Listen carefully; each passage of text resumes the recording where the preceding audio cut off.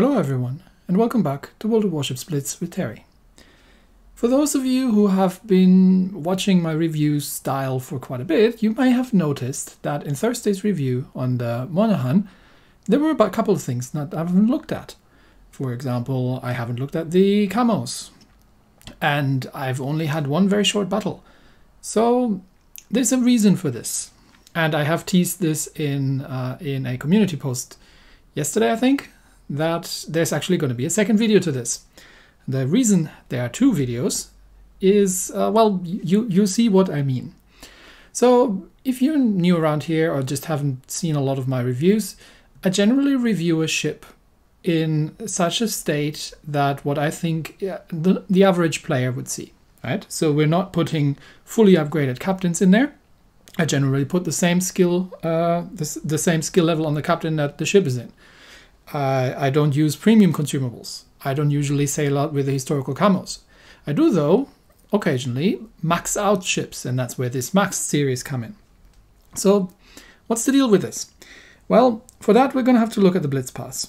And you can actually see that the regular Blitz Pass that you can purchase, in my case for 30 Australian dollars, whatever that is in your currency, will, I think, somewhere, I don't know exactly where, will somewhere yield you the Monaghan. Oh, there it is. At level, no, that's not, that's a portrait. Where's the ship? I have no idea. It's somewhere. It's somewhere in the Blitz Pass, and I haven't seen it. Oh, there it is. So it's in the Blitz Pass at level 40. So with that, you get the Monaghan. And the review I've done on Thursday is for that, right? You buy the regular Blitz Pass, you get yourself the Monaghan, you put a regular as captain in it, and the ship is disappointing. It's, in my opinion, it's like it's a less good version of the Farragut. Now there is one thing that happened to them that I actually missed. The Monaghan in game has a description of saying she's got 2 launchers of 4 Mark 14 torpedoes, the infamous Mark 14s. In actuality, and you can kind of see that if we're looking a little bit like this, you can actually see that she's got quintuple launchers. So she does get more torpedoes than the Farragut. Not just better torpedoes, but also more of them. But still, you only have the 2 guns, you have a disappointing AA, the surface detection isn't great. So this ship here that you can get at, what was it, somewhere? That you can get at level 40 from the Blitz Pass is, in my personal opinion, disappointing, especially for somebody who is not an expert destroyer player. What you can do, though, is you can throw money at the problem. And here's why, and this is the main reason why I'm doing this in 2 different videos, because you can turn the Monaghan into an extremely dangerous tier 6 destroyer, but you have to spend more money, because there are 2 things. There's one thing that you can buy, and there's one thing that you currently can't. The first thing you need is the historical camo. So either you can spend an additional bunch of dollars for the premium Blitz Pass, which gives you additional stuff like crate keys and things, and 25 more levels and whatnot, or you can spend whatever the equivalent of 1500 gold is and get yourself the historical camouflage. Now, why would we want the historical camouflage? Well, let's look at the stats of the Monaghan again. This is the stock ship.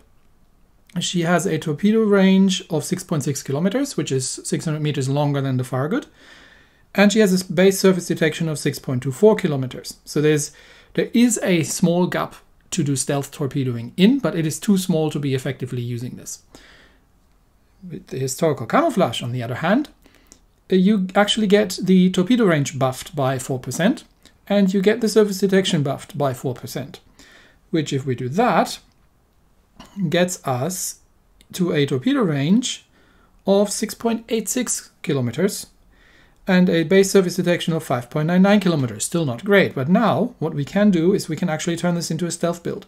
So if we remove the propulsion mod here and actually put the concealment system mod in, we get the base detection down to 5.37 kilometers, which is still not best in class, but it starts to be workable, because now we're having almost we're having almost 1.5 kilometer delta between surface detection and actual effective torpedo range. Now, you can't always fire your torpedoes at max range, because, you know, they'll run out before they hit the target if it moves ever so slightly. And you know, you're steering, you're navigating, so you don't always have these 1.5 kilometer. But this is not perfect, but it's workable. Now the second thing that you can do, so you'd have to pay money for this one. The second one you can do is you can use a different commander. And the commander you could use here is William Halsey. Now, if we are looking at William Halsey's commander skills, he's a legendary commander, one of the American set. He has several skills that actually make him a very interesting commander for this ship. First of all, being obviously the preheating plus, because we don't have, we no longer have the speed module, and we don't have an engine boost. But we do get plus 45% acceleration and plus 4% max speed for 50 seconds. So basically for almost the first minute of the game, which gets us into position very, very quickly. The much more important skill is in the Fire Supremacy Plus, because while Halsey gets the traditional precise aim and rapid reload additional skill, he also gives us an additional torpedo reload skill. And the Monaghan is one out of 2 destroyers, I think, the Somers at tier 10 is the other one, that has a torpedo reload booster. And one of the biggest problems with the Monaghan was that because it doesn't have any guns and is pretty average otherwise, it doesn't have any smokes or any speed boosts, it only has one torpedo reload skill to come out of the box. With this, you get 2. The next thing that is somewhat interesting is the Adrenaline Rush Plus, because this will, if you're dropping below 33% of your hit points, this will drop the torpedo tube reload time by 10%, getting us to like 52 seconds or something. Well, and a bunch of other skills that are somewhat useful as well. Obviously, the Angry Bull skill doesn't help because it's for guns, but there's nothing really else great that we can take at this level. But this combination turns the Monaghan from a YOLO boat that is really just a meme build, good for a meme build and a quick one-off, or an extremely average destroyer, into a thoroughly dangerous ship that can stealth torp, that has powerful torpedoes for its tier. I mean, these things do 3,500 points base damage. And while they're not particularly quick, you get 15 of them. And you have, with the 2, and you can use it twice in the battle, that you have the torpedo reload boost. So if you're interested in purchasing the Monaghan, I would say at the very least, you need the historical camo to make the ship work, other than what I've described in my last review. And ideally, you want Halsey on that boat, because he makes a whole lot of difference on this. All right, allow me to once more demonstrate. We are playing on Strait, and we are top tier. So we've got 1, 2, 3 battleships, a Nürnberg, Budyonny, and 2 destroyers. So we do need to watch out, especially with Nürnberg and Budyonny, obviously. But we now have a stealth build, so we're not actually that easy to detect. And thanks to Halsey, we get off the ground very, very quickly. So what we're going to do is we're going to sail over to A, quickly cap A, and then head over into B cap. And then we'll see how things play out. So full speed ahead. And torpedoes onto narrow spread, because they are on the wide spread side. So you can't always get all of them on target if you're stealth torping. But we are doing over 40 knots. And this is without the speed module in slot 3 and without the engine boost, just because of Halsey's skill. So we should be able to make it into A cap reasonably quickly. And then we'll just see what comes up. All right. Anything? Nothing. No enemy DD spotted yet. I don't quite know where they are, but I'm just going to skirt along. Okay, there's one battleship. Just going to skirt along A, just capping A. Still no destroyer in A. Where are they? They're not in B. Okay, and one enemy destroyer. Oh, there's the Nürnberg. Okay, Nürnberg's dangerous. Now here's, again, this is the thing, right? I can comfortably stealth torp with the historical camo. So I'm going to drop 2 torp spreads in the direction of the Nürnberg. I'm not going to bother with a third, because the Nürnberg doesn't have much health. So, and he's coming under fire already. I just want to get, I'm saving my reload. I just want to get over into B cap.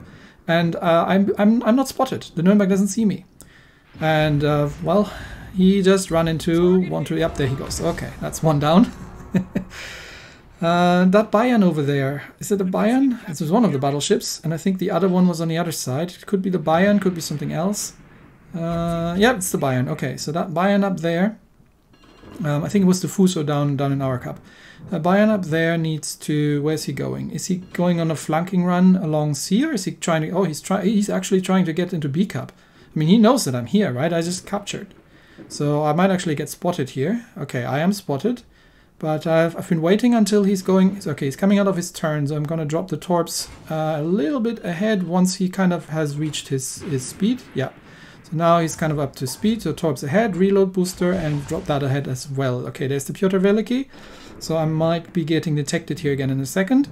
But torpedoes away on the Bayan. I am spotted. I'm not using my guns, and I'm just dodging the shots that are coming from these battleships.